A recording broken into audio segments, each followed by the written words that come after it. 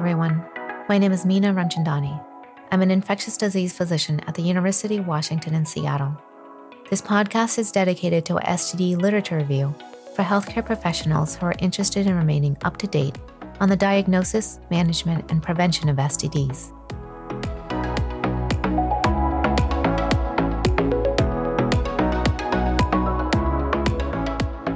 In this episode, I'd like to address some articles recently published on Mycoplasma Genitalium. It's an increasingly recognized important pathogen in the STD world. So what is Mycoplasma Genitalium, or MGen for short? It's a slow-growing bacteria associated with NGU, or non-gonococcal urethritis. It can also be associated with proctitis, cervicitis, pelvic inflammatory disease, as well as spontaneous abortion. But it seems to be most commonly associated with urethritis, especially in MSM. One challenge with MGen infection is that it's difficult to treat, and this is due to both antibiotic resistance as well as intrinsic features of the organism. For example, pre-treatment macrolide resistance can be greater than 50% in some countries.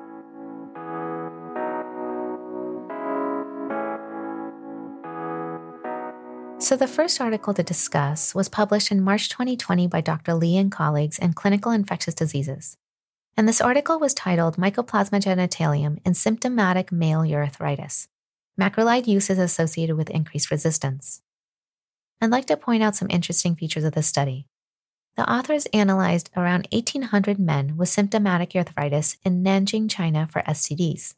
They looked at Chlamydia trachomatis, Neisseria gonorrhea, Mycoplasma genitalium, and Trichomonas vaginalis, all by using PCR techniques. So the authors found that the prevalence of MGen was around 20%. This was lower than gonorrhea, which was at 46%, and chlamydia, which is at 33%, but still quite high compared to other studies that looked at MGen prevalence. The authors also found that 54% of MGen infections occurred alone without the co-infection of another STD. MGen infection was more common in those who took antibiotics 30 days prior to presentation. In this cohort, there were very high levels of MGen macrolide resistance-associated mutations, 89% overall, which is quite high.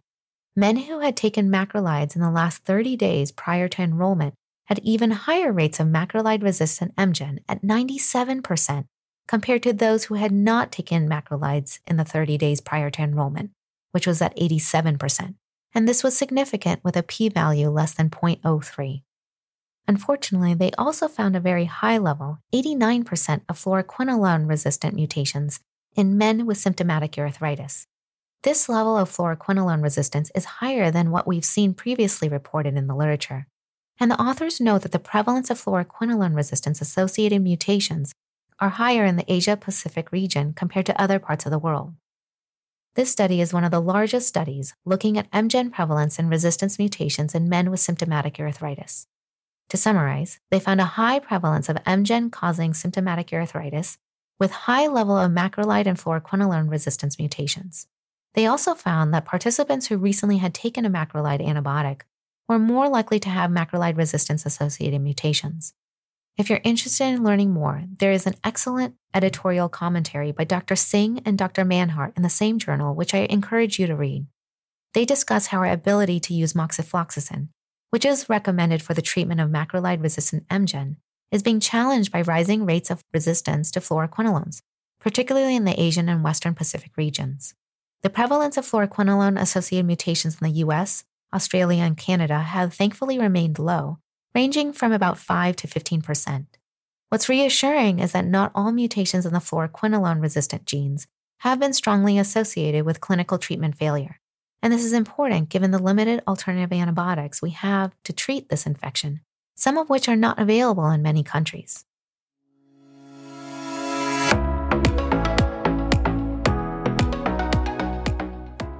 The next article I'd like to discuss was published in February of 2020, and it was an article that was published in the journal Sexually Transmitted Infection entitled Extragenital Mycoplasma Genitalium Infections Among Men Who Have Sex with Men. And it was written by Dr. Rose Latimer and colleagues. So interesting features of this study. It was a cross-sectional study at the Melbourne Sexual Health Centre in Australia, and it looked at MGen co-infection with rectal chlamydia or rectal gonorrhea, as well as the prevalence of MGen pharyngeal infection. The authors evaluated 424 rectal samples from symptomatic and asymptomatic MSM who were positive for either rectal gonorrhea or chlamydia, and tested these samples for MGen using an Aptima MGen assay, which is a transcription-mediated amplification assay. They also tested 480 pharyngeal swabs from MSM for MGen as well. The authors found that rectal MGen was detected in 13% of chlamydia-positive rectal samples and 14% of gonorrhea-positive rectal samples. However, pharyngeal MGen was quite uncommon and detected in only 2% of samples. When the authors looked at the characteristics of either rectal chlamydia or gonorrhea cases that were co-infected with rectal MGen, they found that there was actually a trend towards more sexual partners in those with rectal chlamydia MGen co-infection versus those who had rectal chlamydia monoinfection. For example, 11 versus 6 partners over the last 8 months. And this had a p-value of 0.06. They did not find a significant difference in terms of symptom status for MSM with isolated rectal gonorrhea or chlamydia compared to those with MGen co-infection. MSM with rectal gonorrhea and MGen co-infection were more likely to be HIV positive than those with rectal gonorrhea monoinfection, and that had an odds ratio of 2.96 with a 95% confidence interval of 1.21 to 7.26 and a p-value of 0.023. Those with MGen co-infection were less likely to be using PrEP, and that had an odds ratio of 0.25 with a 95% confidence interval of 0.1 to 0.65 and a p-value of 0.002. Some of these associations I can't entirely explain, but they're interesting to point out. There are limited data on the prevalence of MGen co-infection with chlamydia or gonorrhea, and so this study really helps to show that MGen co-infection is high, 13 to 14% for those MSM diagnosed with rectal chlamydia or gonorrhea in a sexual health clinic in Australia. Currently, extragenital testing for MGen is not currently recommended, but one really wonders if we should start screening for rectal MGen and MSM. And I think this is a difficult question to answer for multiple reasons. We have just limited antibiotic agents available to treat this infection. Many places don't have access to testing, and testing for macrolide or fluoroquinolone resistance just may not be available at all or have really long turnaround times. I'm sure we'll hear more about this emerging STD in years to come. The third article I'd like to discuss is titled High Prevalence of Vaginal and Rectal Mycoplasma Genitalium Macrolide Resistance Among Female STD Clinic Patients in Seattle, Washington. And this was published by Dr. Christine Kosrapor and colleagues in Sexually Transmitted Diseases in February of 2020. So this study looked at the prevalence of vaginal and rectal MGen infection and MGen co-infection with chlamydia or gonorrhea in symptomatic and asymptomatic women in an STD clinic. They enrolled 50 women and found 13 women, or 26%, tested positive for MGen in vaginal and rectal specimens. 2 had vaginal MGen, 3 had rectal MGen, and 8 had both vaginal and rectal MGen. Of those 13 women that were positive for MGen, 5 were co-infected with chlamydia and none with gonorrhea. Now, with the small numbers that were enrolled, this came out to 38% of patients.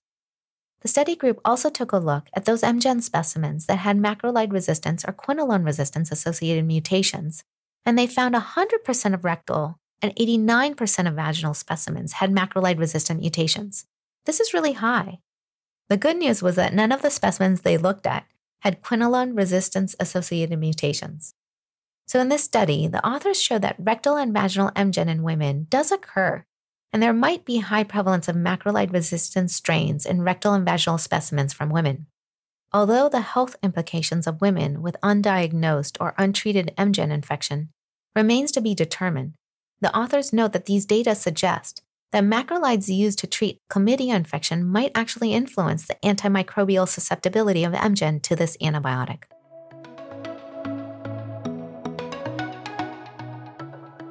To conclude, I'd like to summarize some key points from this session. In the studies we looked at, Mycoplasma genitalium might have high prevalence in MSM in women attending sexual health clinics. When rectal MGen is found, co-infection with rectal chlamydia or gonorrhea can be common. And there is a high prevalence of MGen with macrolide resistance in the community, and treatment of other bacterial STIs with macrolides, such as azithromycin, may lead to increases in antimicrobial resistant MGen.